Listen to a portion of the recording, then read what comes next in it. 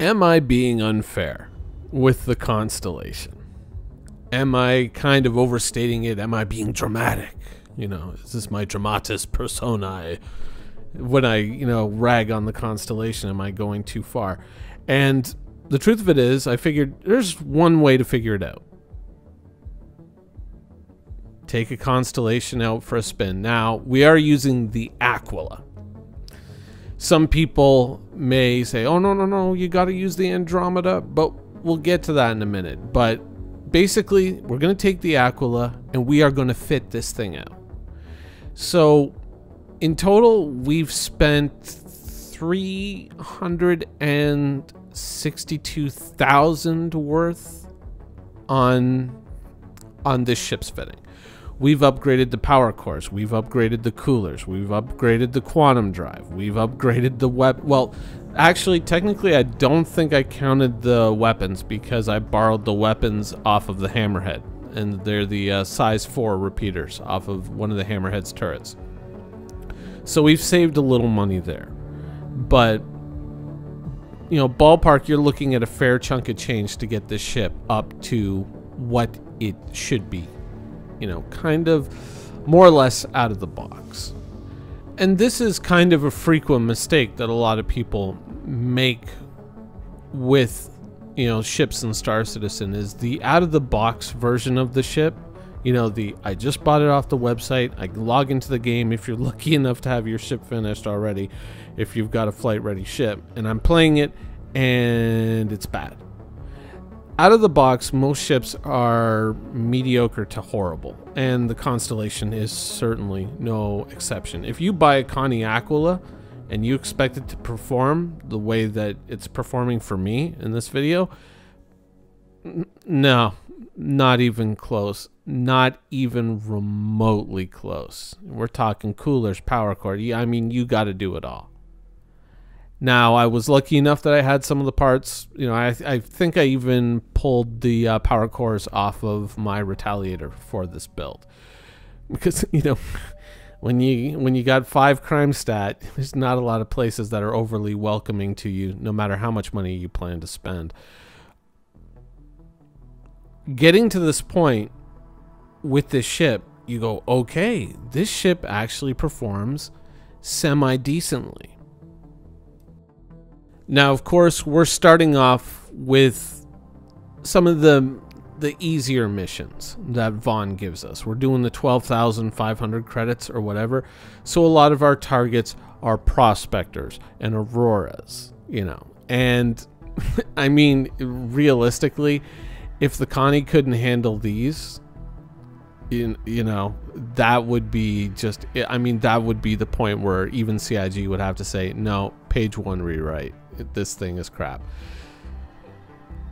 But, it does all right against targets that really are, that it just totally outclasses. But you could say that about a lot of ships, right? It's when you get to the meatier opponents, that's when you start having to kind of go like, okay, this is really, is this ship going to shine? Now, some people might have some negative things to say about the Connie because of the way that it handled in the past. And it's true. The handling of the ship in the past was horrible. I compared it to trying to help a belligerent drunk girl down a flight of stairs. It's just like, it's a disaster waiting to happen. But the truth of it is that they have fixed that. They have largely fixed that. And the handling on the Constellation is, for a ship of its size and its weight, surprisingly crisp. It's actually pretty damn good. So you're thinking like, wait, I thought you hated the Connie. We'll get to that. But first, I wanted to take it up against potentially tougher opponents. Unfortunately, the game was kind of throwing me some curveballs because a lot of these, that next tier of opponents, it was really lowballing me. I mean, it was just lining up Cutlass Black after Cutlass Black after Cutlass Black. And realistically, an NPC Cutlass Black is not really all that daunting of an opponent if you've done any PvE in the game whatsoever. You know that these things tend to just evaporate. Though one thing I do kind of want to know, and you'll see this as we're doing these kind of little combat situations here, is that most of these display panels, including the ones in the center, they all work, but yet they're all transparent too. So even though people like to make fun of this interface, this cockpit, if we could just minimize the struts in this cockpit would actually be pretty damn good. If someone could just go in and just kind of minimize these struts, especially these ones in the middle that are really thick, the vertical ones, just knock those back a little bit, and that little area where they meet in the middle, right in the middle of the screen, just put a vertical strut, you know, right where the where the two beams are coming down, the ones that we were saying were too thick in the beginning. If we could put like a little vertical, you know, and get rid of those two horizontals in the middle, it would actually be pretty damn decent, because you've got downward visibility, you've got upward visibility to a degree. This is actually a fairly good cockpit, and compared to like the pilot station in a Cutlass Black, this is actually pretty damned good. This is pretty damned good. So you're saying, like, okay, this is getting a little weird because you're being oddly positive about this ship. And I was like, I thought you hated it. We'll get there in a second. Realistically, for what it's supposed to be, it's, you know, we are flying around in the exploration version after all. We're not in the gunship, you know, the medium freight / gunship, which is the Andromeda. And when you get to the Andromeda, you kind of step things up a notch, right? Because if you pay attention, you go and you look at the stats on it, it's like, oh, wait, I can put 2 fixed size 5s and 2 gimbaled size 4s on the Andromeda? Well, hello. That's actually pretty damn decent. And you know, when you kind of take these guns off of auto gimbal, you got some pretty decent reach with these guns. So I could have 2 distortions on gimbals, and I could have 2 fixed size 5s for, you know, doing damage. I could really mix it up. I would argue that, you know, kind of when you're stepping up to the Andromeda, that really is where the problem really starts to kind of come into play. The Constellation is a very old ship. I mean, realistically, we're closing in on what? Like the first time we saw the Constellation, just the concept of the Constellation was probably back in 2012, 2013. So this ship, in one form or another, has been around for pretty much a decade. And I mean, I think that unfortunately the problem with the Constellation is that how CIG thought the game was going to play out, you know, almost a decade ago, is really not how it plays out now. And that really is kind of where the problem lies. Like, even if you could go double fix, you know, like, or 4 fixed size 5 guns on this, it's still not really all that good when you think about its primary competition. The Corsair isn't just the primary competition of the Constellation. The Corsair represents the next generation of ships. It represents, you know, learning from the mistakes of the past. And when you look at the firepower on the Corsair, when you're talking about 4 fixed size 5s and 2 fixed size 4s, all forward facing, that is an awful lot of firepower. That is a pretty serious step up in terms of overall hitting power. And when you think about it, like, some people will immediately go into, well, if I was fighting against this, and I would be using the missiles too, and blah, blah, blah. But the thing of it is like, you're a player out in the universe. You're out here doing what I'm doing right now. You're fighting ships, you're fighting NPCs. which ship would you prefer? Now, realistically, think about the combat situations that you get into a lot of the time. They resolve especially when you're fighting NPCs, they resolve pretty quickly. And against other players, sometimes getting in that big, heavy alpha strike, that big first hit, makes all the difference in a fight.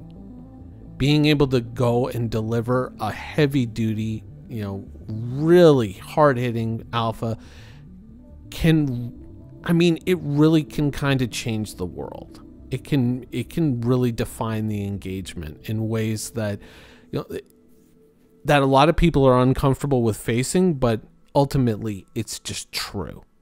And deep down, you kind of know that it is. And this is kind of where the Constellation falls apart, is that it is that older ship. It's not just, oh, the styling is kind of dated compared to the newer ships, or, oh, what's with these VTOL thrusters? What if you're not in an atmosphere? What are the fans supposed to do? Blah, blah, all these little arguments that you hear about when people complain about the Constellation. They're not really relevant. The problem is that the Constellation is just outclassed. Yeah, it can carry more cargo if you want a cargo ship. It has a little snub fighter, but I don't know.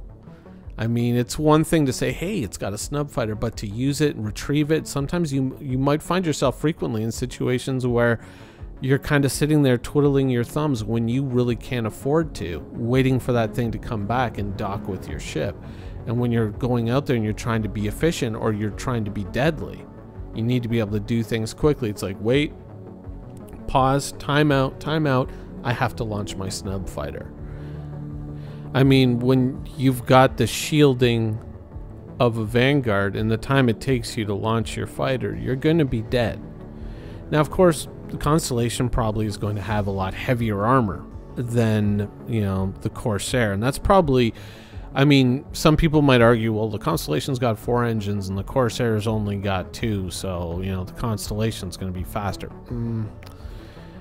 If you really think about it, the Constellation's probably going to be a much heavier ship. It is, in some respects, a bigger ship, though, I mean, the measurements are a little bit off when you look at the website, because I think when they measured the height of the Corsair, they measured it with the wings folded up, so it's like... It's almost absurd. I would say the height, you would look at it realistically with the wings folded down as its height in flight, but, whatever. I think the Corsair is going to be lighter, faster, more maneuverable, whereas the Constellation is going to be tankier and probably take a lot more armor once armor gets in the game. But I just don't see it being so great that it makes such a difference. And when I look at something like the Constellation and I see the firepower and the defensive potential, the defensive potential is not so high to justify the lower firepower. Whereas something like the Corsair, even if these two ships did exactly the same speed, full tilt, 910 meters a second, I would still pick the Corsair, because even though it's probably going to be much more of a glass cannon, it really is really is one hell of a cannon. And ultimately, that's really kind of what it boils down to, right? With these two ships is, here I am and I'm taking the Aquila out, the exploration version, and I'm blasting.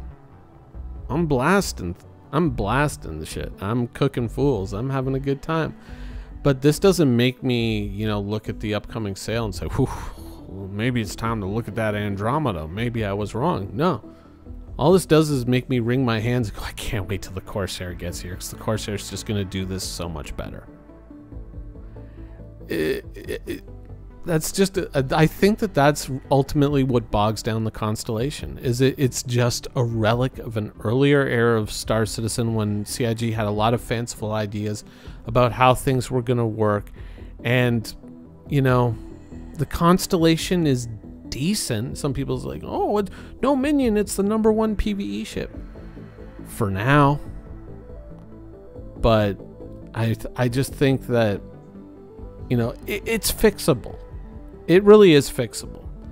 But is CIG going to do that? I don't know. Last time they had a chance to fix it, they just kind of doubled down on the awfulness and dialed up the good looks on the ship, and they didn't really, you know, put a lot of effort into it. Now they have fixed the handling, and yeah, they could come back and they could fix this, but I mean, unless it goes with like a fairly hefty upgunning, and we see some really massive defensive potential out of armor.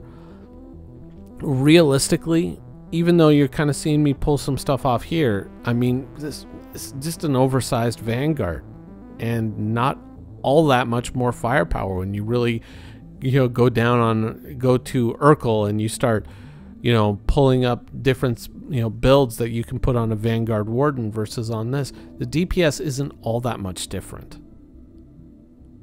So, yeah. Is it the worst ship in Star Citizen? It's just, it's so bogged down by the past. There's so many things that just need to change here. Are they going to, or are they just going to build better ships? Chances are they're just going to build better ships. The Corsair isn't like the last of the medium, you know, ships that are going to be able to do things like this. There are going to be more from many different manufacturers. There's probably going to be one from there's probably going to be a 400i at some point, and other manufacturers are going to step into the ring, and I just feel like the Constellation is just going to continue to be neglected and semi-fixed here and there. But I just think that there are going to be much better options, and the Corsair is just so far ahead of this thing that it's kind of funny that it's the loner, because in playing the loner for the Corsair, it just makes you want to play the Corsair all that much more. It doesn't make you want to look at the other constellations and say, ooh, maybe. It's like, nah, it only just secures the Corsair's place in your heart.